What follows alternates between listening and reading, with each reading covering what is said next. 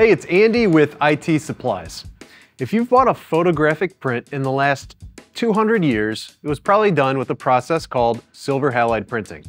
This traditional printmaking process is regarded as the purest form of photographic printing. But in the last 25 years, photo labs have begun to adopt inkjet printing as a better alternative to silver halide. Today, we're going to look at the comparison of these two print processes and give you the top 4 benefits of inkjet photo printing.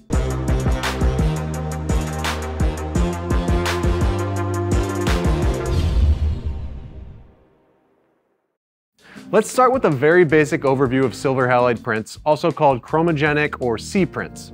Silver halide printing exposes light-sensitive paper to light through a negative, triggering a chemical reaction in silver crystals on the paper's surface.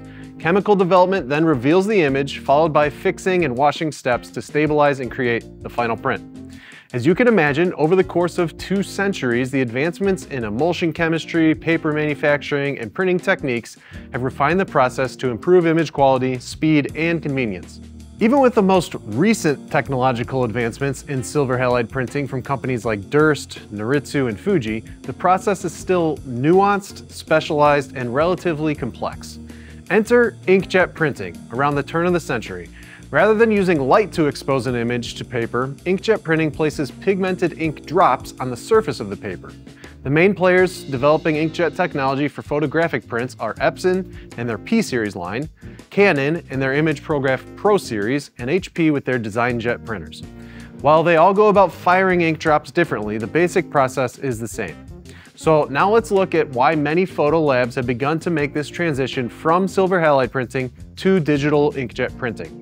Before we get to the actual list, the first reason really is that many of these labs have aging traditional silver halide printers that are expensive to maintain. The large format printers like the Durst Theta or ZBE Chromira require costly contracts, causing many labs to look at the next technology that they should be investing in. So now without further ado, here are the top 4 benefits of moving from silver halide printing to inkjet photo printing. Number 1, inkjet printing has a much larger color gamut potential. Where silver halide uses different light-sensitive layers with color couplers to create cyan, magenta, and yellow-based images, the latest inkjet printers from Epson and Canon have up to 12 colors that help to reach way out into the visible color spectrum where silver halide simply can't go. For example, Epson's P9570 has CMYK inks, but also adds orange, green, and violet inks to stretch the gamut. Number 2, with ink drop sizes as small as 2 picoliters, inkjet photo prints can achieve much sharper details. The tiny droplets and the use of light tinted inks like light cyan, light magenta, and light gray makes the visual drops imperceptible except under magnification.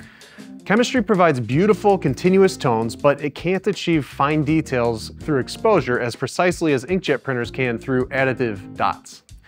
Number 3, inkjet has far more paper type options. Silver halide has very limited paper options, only from Kodak and Fuji.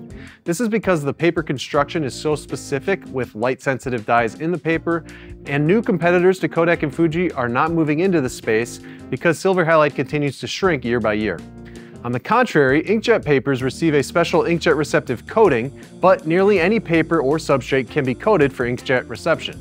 This opens up a world of options printing with inkjet. You can print photo papers, 100% cotton papers, bamboo papers, linen, canvas, etc. We sell hundreds of inkjet printable papers in all different weights and white points.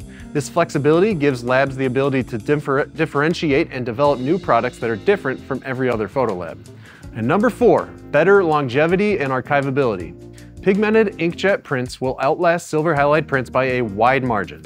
Since silver halide prints are created by light exposure, it is more susceptible to deterioration with continuing ambient exposure to light, heat, and humidity.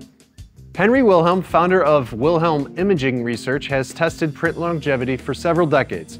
Through accelerated testing, he has shown that even the most archival silver halide papers like Kodak Endura and Fuji Crystal Archive only offer between 20 and 40 years of longevity. If you've ever looked through old pictures, you know this to be true. In the same accelerated testing with Epson and Canon inks with their archival papers, Wilhelm Imaging Research has shown print permanence of 200 to 400 years. Inkjet printed photographs are about 10 times longer lasting than those done with silver halide.